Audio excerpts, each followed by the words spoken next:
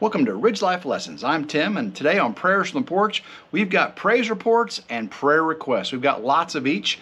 And if you're new to Prayers from the Porch, what we're doing is lifting up prayer requests that you have left in the comments of last week's Prayers from the Porch. So make sure you leave all your new prayer requests down below in the comments of this video, and we will sure to get them up next Friday. Friday's the day I try to get these out every week. So if you can, if you got praise reports as well, leave those. I love hearing how God has blessed you or answered your prayers. And today we're going to be reading out of the Song of Songs. Yes, that's a book that a lot of people don't quote from or don't read from, but I think with the way spring is coming on now, I think the Song of Songs is a perfect addition. This is Song of Songs 2:11 through 13.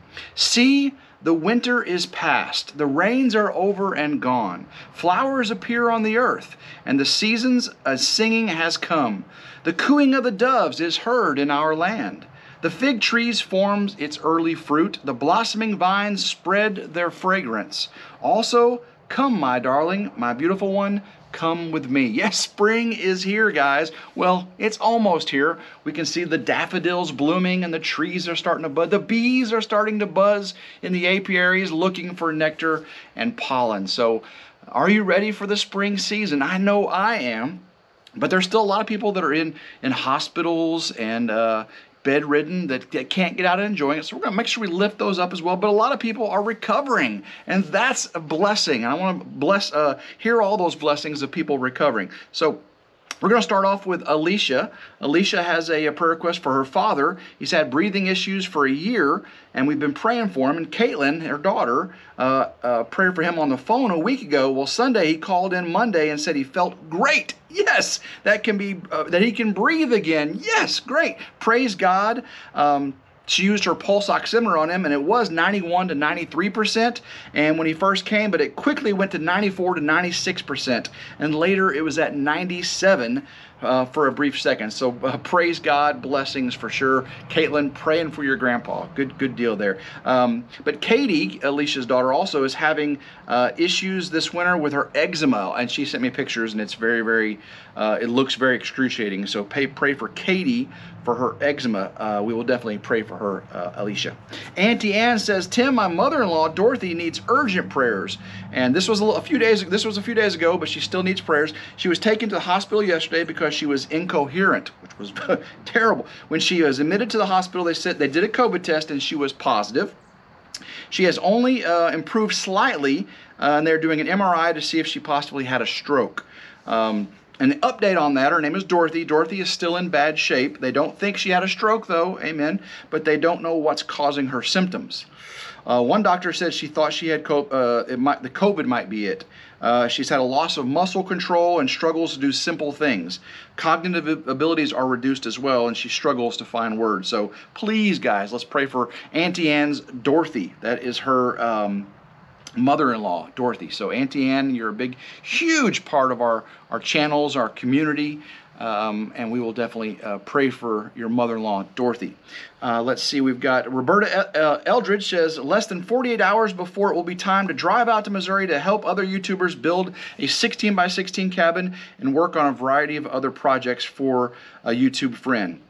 And that's at Crazy Ed, by the way. Prayers for safety, provisions, blessings for all who will be traveling, working, building, planting, and fellowshipping next week. Well, Roberta, you definitely, and all of you guys have our prayers for sure. Joy from Joy Blessed Life says, please pray for our sweet friend Cynthia.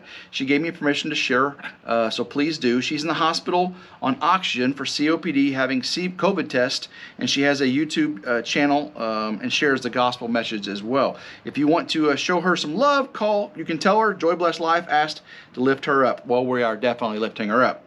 And they got an update on Cynthia. They are admitting her, going to give her antibiotics and steroids plus breathing treatments. Blood work looks great. That's great. Heart enzymes look prestigious.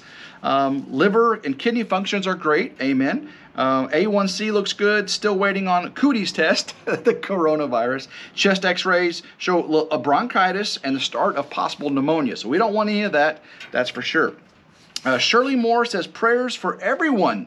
Yes, Tim, I'm one of those closet prayers as well, but I want everyone to pray for this upside down world that we're living in right now. Yes, pray for the entire world, especially those over in Ukraine having to suffer through the war that's being forced upon them. We want to definitely pray for all of our brothers and sisters in the Ukraine. And all the young men and women that are having to fight on the Russian side against their will. You hear the news reports. Once they figured out they weren't peacekeepers, they were there to attack Ukraine. They didn't like it as well. They're ashamed to be there. A lot of them certainly are. 1117 Peace Dragon William Hughes says, pray for my friend up in Alaska, Maria. Had to have an emergency C-section and lots of blood, so definitely for Maria. In the ICU up there, little girl with the lung conditions, she had her surgery and is doing well. Yay! Prayers, blessings there. Prayers for her family from his church who have they all have fever and are very sick. We probably know what that is. Pray for him, William, to find loving family for a foster blind and deaf cat who needs a great home.